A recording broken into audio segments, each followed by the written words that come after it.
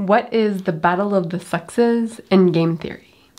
And this is one of the classic games where we have a specific story in a weird scenario, a little bit weird, but it represents broadly other scenarios you're going to observe in the real world, if you can recognize these game theory patterns. So the setup for the classic game is you have a man and a woman in a relationship.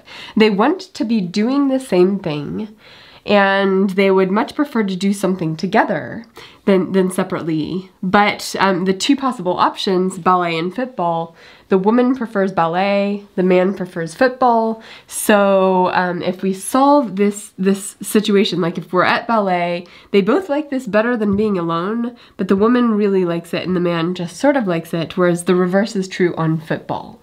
Now let's solve for Nash equilibrium. And we can see that we have two Nash equilibrium, but that one person prefers one equilibrium, the other person prefers the other equilibrium, and that the off equilibrium scenarios are worse for both players than either Nash equilibrium. And those are going to be the three traits of a battle of the sexes scenario. So let me write those down.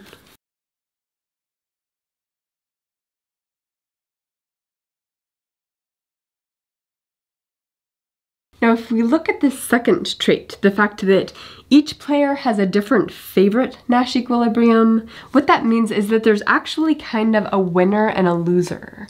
And what makes this really interesting is that this is a cooperative game. The two players are trying to cooperate with each other to avoid these off equilibrium, each person going off and doing their own thing.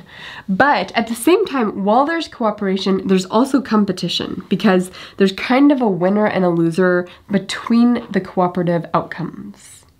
And you see this all over the place. For example, in any scenario where you have a group of people who are making a decision, and they know they have to work together for that decision, but some people have one opinion about what they should do, other people have another opinion about what they should do.